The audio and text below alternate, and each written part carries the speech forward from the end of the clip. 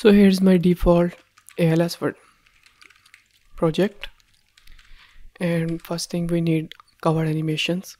So you can go ahead and get these animation from Mixamo. So I have downloaded all these animations, which is, so these are all the animations I have downloaded from Mixamo. You can find that over here, and also I have retargeted it to ALS skeleton. So I have stand to cover right, stand to cover left, and also cover to idle and cover to walk right and walk left animations. So we need these few animations, and we will use all the functionality from ALS. So first thing first, I'm gonna go ahead in my project settings. In collision, I'm gonna create a new object channel, which is gonna be my cover object. So this is my cover object, and now I'm gonna place box over here,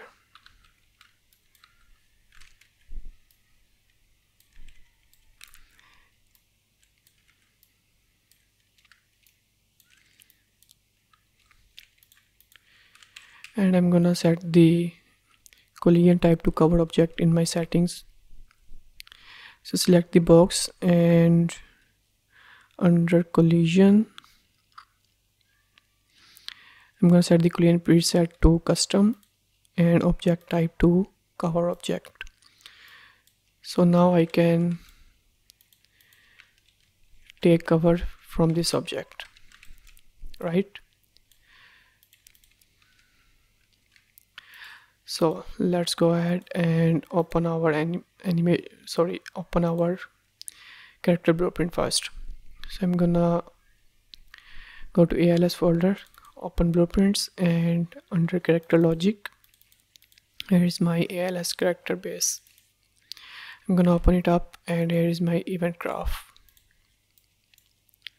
So for now I'm gonna use E keyboard key.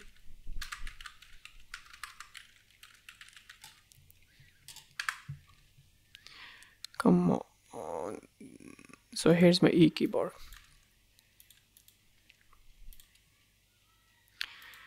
So I'm gonna use sphere trace for objects,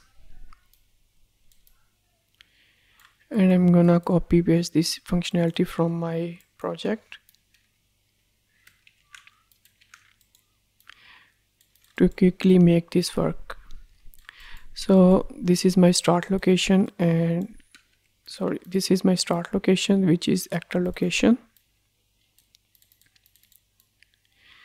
and I'm gonna use the get actor rotation forward vector, multiply the forward vector with 150 units, and add that to my current actor location, and this will be my end location for sphere trace. So for object type, we're gonna use make array and set this to covered object that we have made in our project settings. So this is my sphere trace, and next thing, I'm gonna set the radius to 20 and draw debug type to for duration. So if I go ahead and check the result, here you can see the trace is working, and it can hit this cube, which is cover object, and it cannot hit at these cubes because these are not cover objects, right? So now let's go ahead, and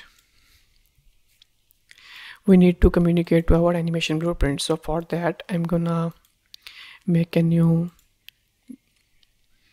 animation interface. I'm gonna use open the interfaces folder, right click, go to blueprints, and create a blueprint interface. I'm gonna call this ALS underscore Cover System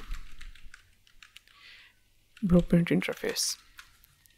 So this is my blueprint interface, and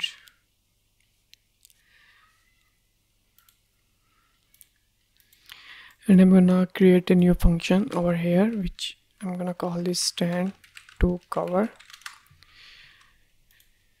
and this set add a new input to boolean. I'm gonna call this cover, and create two more functions. First one is cover to move right, and the other is cover to move left. So these are three functions in our blueprint interface that we're gonna use to communicate our animation blueprint. So now I'm gonna open my character blueprint, and if the trace does hit something, we're gonna break the hit result. I'm gonna get my mesh get anim instance and call that interface, which is stand to cover. Pass that message stand to cover. So if our animation blueprint does implement this interface, then we will set that, play that animation and perform the cover system functionality. So I'm gonna set the variable to true. So here is our variable set to true, and the next thing is, so if I play, we need forward facing movement of our character. So for this I'm gonna set desired rotation mode of our character to looking direction, which is forward facing character movement. I'm gonna set this to looking direction, and then I'm gonna use the ALS function, which is blueprint interface set rotation mode, and set the rotation mode to our looking direction, which we have set up over here, right? And next thing is we're gonna get our capsule component and move component to the hit location to take cover. So for quickly setting this up, I'm gonna copy and paste the functionality from my previous project. So here's my location and impact, here's my normal. So I'm gonna explain these things to you guys. So I am using the hit location. This will be my, and I'm also using the impact normal, and from normal I will use the rotation from x-axis and multiply the forward vector to get the forward vector from my rotation and multiply the forward vector to 15 units. So let's check the functionality without setting these things up.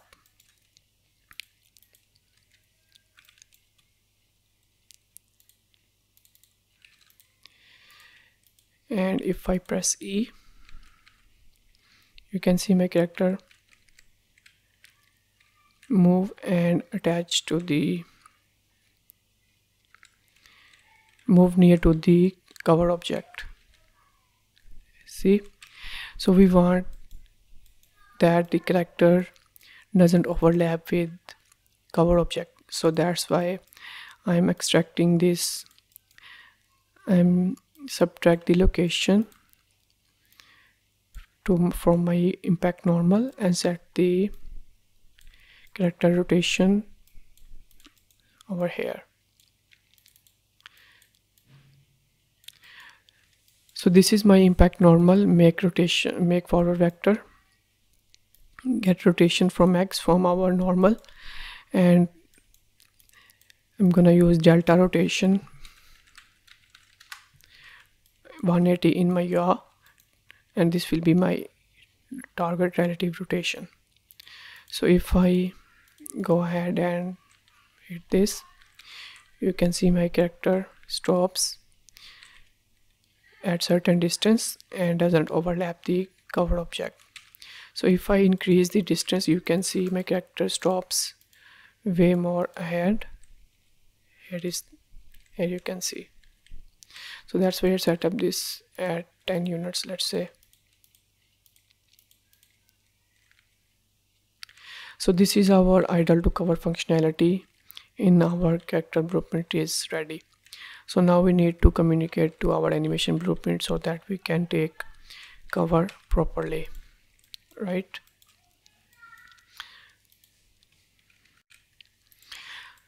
So now I'm gonna go to my content browser and in my character assets, mannequin skeleton, and open my ALS animation blueprint.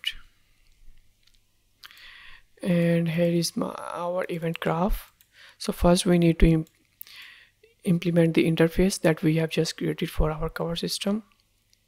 For this I'm going to go to class settings and go to interfaces and add cover system blueprint interface, right? And then I'm going to search for event idle to cover stand to cover. So that is our event, which is stand to cover, and I'm gonna promote this to a variable which is stand to cover, right? Compile and save. And now let's set up our important functionality, which is animation blueprint. For this I'm gonna go to my animation graph first. So we need our all overlay functionality for our animation blueprint. So in order to use the overlay functionality, we need our cover system under our base layer. So for this I'm gonna open my base layer, and here is our main movement states ends, right? I'm gonna move the nodes over here, and let's open my nodes quickly. So first we need to promote this state to a cache. So for this I will use cache, new post cache, and I'm gonna call this movement state. Same as the main movement states, I'm gonna use the cache pose and call this movement state, right? And then I'm gonna right click and use a state machine, add a new state machine, and this will be my cover state machine, right? I'm gonna connect it to here. Okay, so now quickly open our cover state machine, and under this I'm gonna add a state, cover state, and add this to my entry point, open it up, and under this I'm gonna use a new state machine, which is my cover state machine final, let's say, right? And I'm gonna connect this to over here. So now let's open it up and add a new state. This will be my default state. So for our default state, we will use this movement state which we have promoted to our cache. So for this default state, I'm gonna search for movement state. This is our cache pose for movement state. So now our ALS is at previous point, same as previous, but with addition to our cover state machine, right? So now we can go ahead from this point to add stand to cover and perform all the remaining functionality. So for first of all, I'm gonna go to add a new state, stand to cover. So we can go to default, from default to stand to cover, and the condition is if our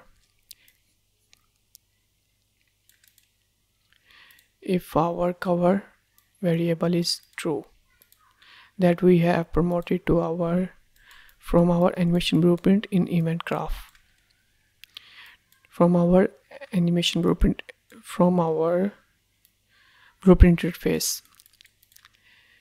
So if our cover variable is true, then we can go to stand to cover, and here is my animation, which is stand to cover.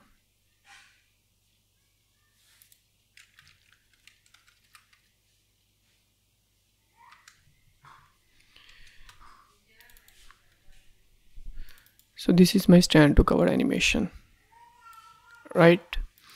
I'm gonna grab the animation and place it over here. So this is my stand to cover animation.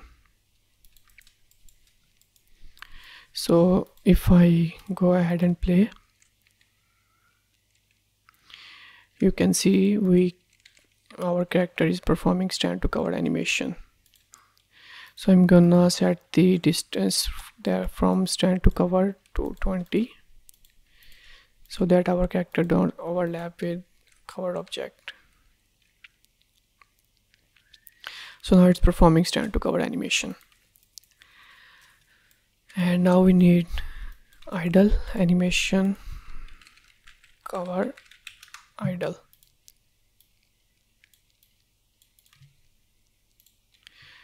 So the condition is I'm gonna set the automatic rule base to sequence play. So when stand to cover animation ends, we will go to cover idle, and I'm gonna place the cover idle animation, which is stand cover idle face right, this.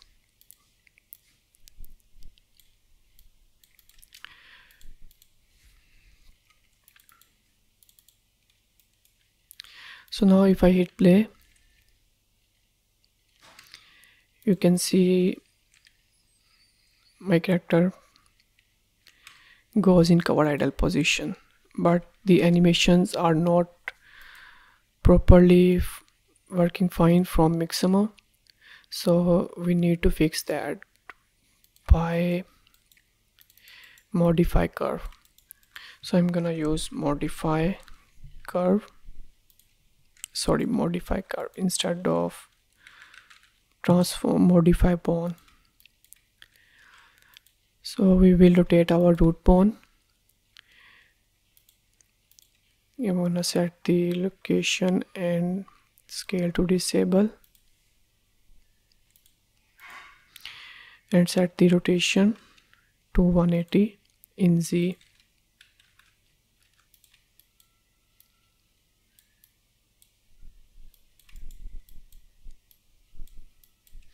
Right,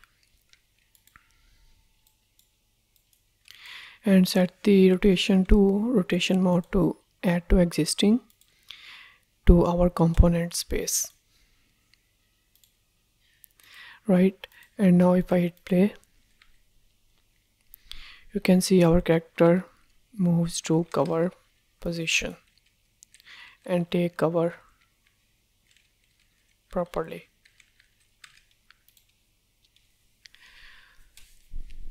Okay,